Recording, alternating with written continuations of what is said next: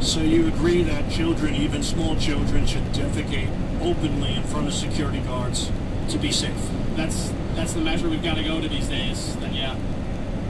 Yeah. Everyone was for every proposal we could think of. Finally, we asked if people support the White House being blown up because it was built by slaves. And guess what? They said yes. They like it. Oh my God. Well, I think we should demolish the White House because it was built by slaves and because we've allowed Donald Trump to sit there for even a minute. I'm for getting rid of anything that dates back to times where slavery was legal and where people were disrespectful of diversity. So we couldn't come up with anything that people would agree with. Yeah, you were trumped every time. Yeah. Well, I don't know what's going to be. You want to talk to Bernie Sanders about this? Sure. What's Bernie saying? I think he's against the 1% getting 99% of the 3%, from what I got from the debate. What? No.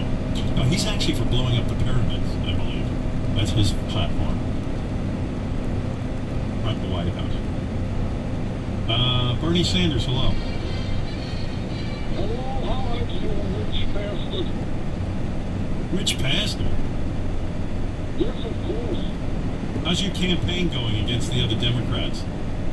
I've been a liberal crackpot longer than AOC has been alive. I can out-crazy all of them. Just try me. All right, because they had some crazy proposals, but let's go through it. What's your position on health care? Free healthcare is not radical enough. I will make the government pay you to get sick. $1,000 for the flu. $5 for crabs. $2.50 for getting your dick caught in your zipper. Wow, that's pretty liberal. Yes.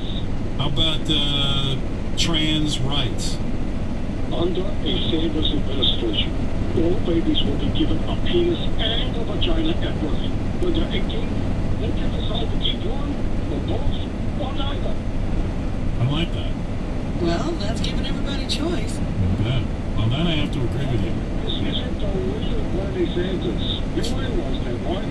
Oh, God. Come on.